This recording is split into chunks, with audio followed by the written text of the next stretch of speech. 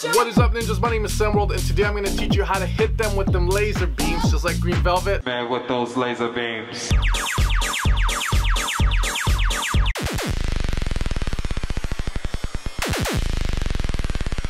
Talking about.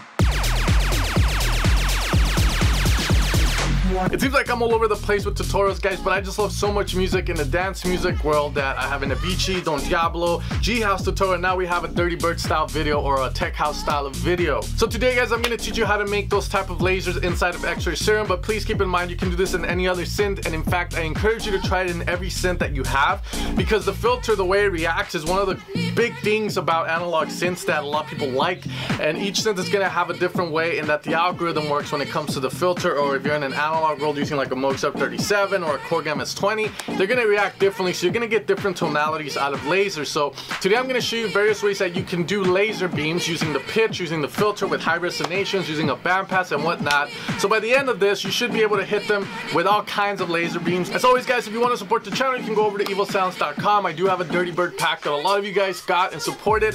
So if you're in the market for this type of sounds, make sure to check it. If you like what you hear in the demo, if you like the presets and you want to support the channel, that is the best way to do it. But other than that, let's get straight into creating some sick ass dope laser beams. Alright, guys, and welcome inside of Serum, where we're going to be doing this. By the end of this video, you're going to be a master at lasers, so you can make a course on Udemy, sell it for $5 on how to make lasers for sound design, for movies, video games, whatnot. We're going to talk about different techniques, and if you do that, you give me a little cut, my homie, because I got to eat too. Okay, so to create lasers, guys, there's various techniques we can do, and I'm going to be talking about most of them today. There might be more, but this is the way that I know, or the ways, okay? Okay, so first, we can all agree, I think, that a laser sounds like pew, pew, pew, pew, pew, pew, pew, pew. All right, so if you slow that sound down and we go pew, pew, that's the pitch of the sound going down, obviously. So instantly I know, all right, if a laser sounds like that, then I need to make my pitch go down. Okay, so in order to do that, we're going to use an LFO. We're going to move this to the left because we start from the top. Pew, pew. Okay, and we're going to add that to the coarse pitch.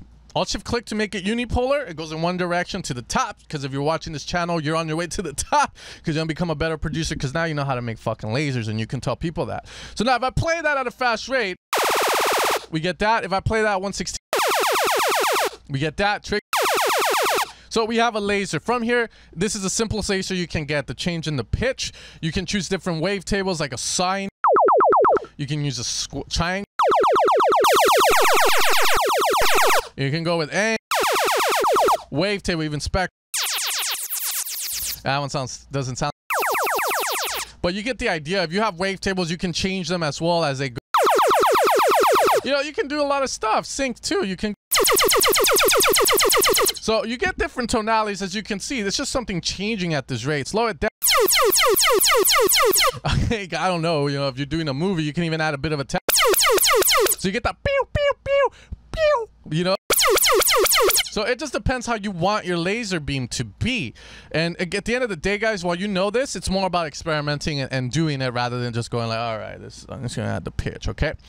All right, so that's the first one that we can do. Now let's go back to our trusty saw. That's going to be, you know, the OG, the girlfriend that you let go in high school. Lower the level on it and put it off.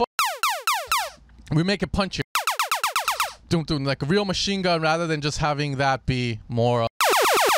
So it just depends on what you want, all right? So Green Velvet and Chris Lake actually have it more of a opened one, and you can have the level be anywhere you want. So it's up to you on how you decide to do that. But that's the simplest way to create the laser, okay? Very simple, as you guys can see. You can click out, whatnot. But now let's get into more advanced ways of making lasers so that you have options, you know? Every guy wants options, you know what I'm saying? So next way to do that is you can start to put a filter into play. You don't even need to do this pitch thing. You can open it at a very fast rate with a high resonance. That's going to give you more of the R2D2 style of laser. Sounds like a 303, of course, you know, not exactly, but we need a bandpass for that, but I just like saying that for it. So that's the other style of laser. Then you can incorporate the pitch. And you get something else if you want it to be more. Okay. Now from here, the thing here with this is if we go into a bandpass 24 and we go high resonance. Some filters, when you use a very high resonance, they're going to self-oscillate. Now, I don't know if this one does it. I don't think it does. Let's lower the Yeah, I don't hear it self-oscillate. Maybe there's a way to have it self-oscillate, not sure. But if we go into silent, which is, I think, a little bit better for this, you can self-oscillate the filter inside of silent. So let's activate it. It's another way of doing it. You can use like a low pass with a very high resonation there. Let's lower the level. So you can see this levels are down. So you can move this cutoff and create lasers that way as well. Use a sine, a saw.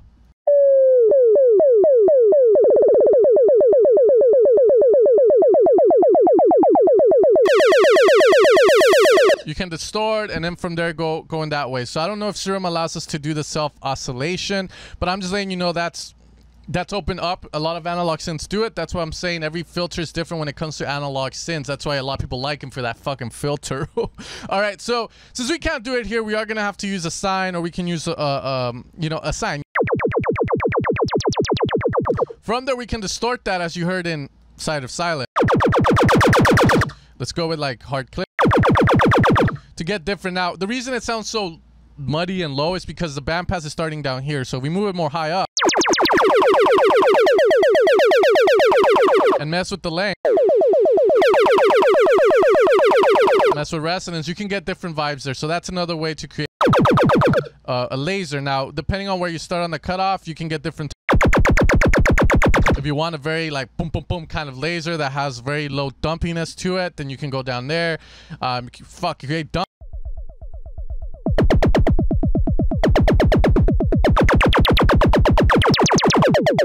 Okay, so those are kind of cool ways to create the lasers, guys. Now, from here, literally, there's more ways to do it, but that's going to be about it. The rest is going to be experimentation, like, oh, let's detune the song. If you want to get really complex with it, let's say we just have this here, and let's go reset. And let's lower this down. You want to get the auto pan effect that Green Velvet and Chris Lake had in the Deceiver. You can add another photo of that, move it left and right. So you can do that as well. You know, even if you have one saw, it still is going to work.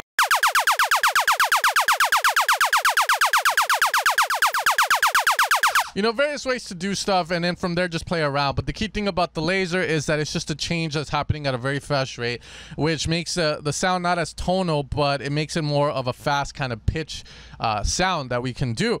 From there, you know, just do your standard processing and whatnot, and that's about it. Now, let's get into advanced things. Let's say that you want to do cool things like Chris Lake does in some of his tracks, where it's literally the effect sounds like this. All right, if you want to do that, you can use an envelope or modulate or automate it yourself. But if you want to have an envelope do that for you, you can use envelope 3. If you have the decay working instead of the attack, then that means we're going to click our destination with this at the highest value, and then decay decides how long it takes for us to go down to whatever value LFO rate is telling you you're at. Higher decay. Now, let's say while that is happening, you want the pitch to go up, like higher pitch for some reason. You can give this a bit of attack and just add it to the coarse pitch. Alt-Shift-Click, make it go up. You can make it go down.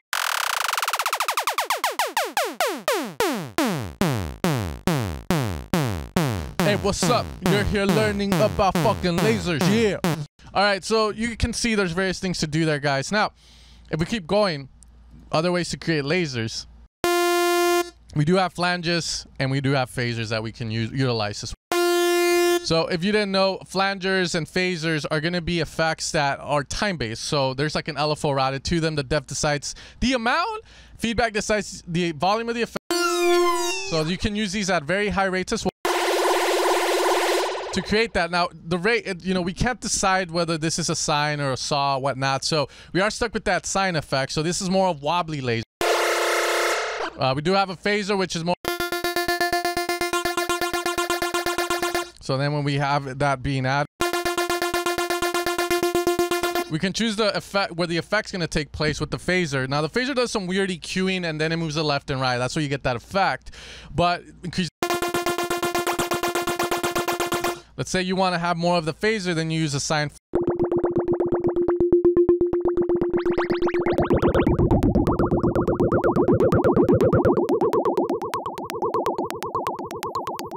You know, and you can do a lot of cool stuff, you know, just... Oh, you want to make a bubble gun, fucking effect, you can do it there. But again, guys, it's all about creativity. It's all about experimentation. If you know these techniques, cool. But if you're too lazy to implement them, if you're too lazy to mess around to get unique stuff, that's where it becomes a problem. Now, the last thing I want to show you guys is how to do it with an envelope, which is the way I really don't like.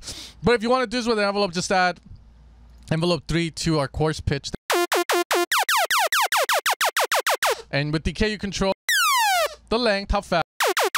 You're gonna put a MIDI arpeggiator, and you guys aren't gonna see that because my thing is fucked.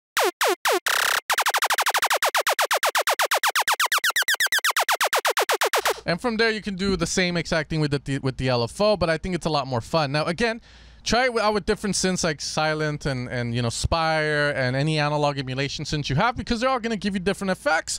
But that is how we create lasers like Green Velvet, Crystal Lake, Knife Party, and whatnot, guys. You know, it's a lot of fun, as you can see.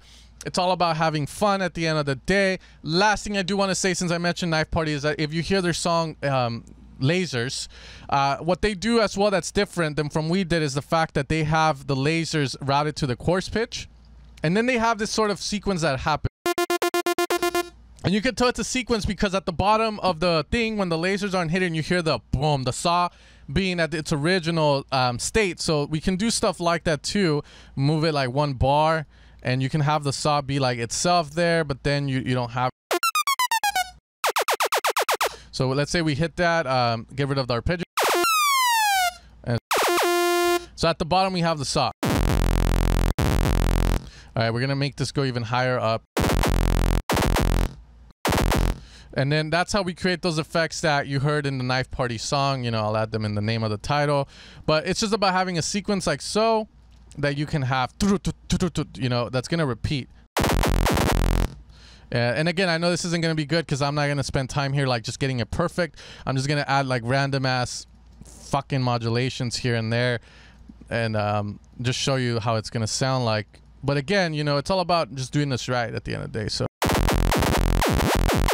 Okay, so that's how you would do it. That's the retarded version of it, and I'm proud to say it, guys. But that is the end of the tutorial. If you guys want to support the channel, evilsounds.com. If you're into Dirtybird style music, check out the Dirty Chicken sound set, guys. And with that being said, it is my birthday today, so I'm going to go enjoy it, or probably just produce here because it's Wednesday, so I'll wait till Saturday for that. But you guys take care. You guys have an amazing day, guys. And now you know how to make laser beams like your favorite artist. Peace out, ninjas. But what you talking about? I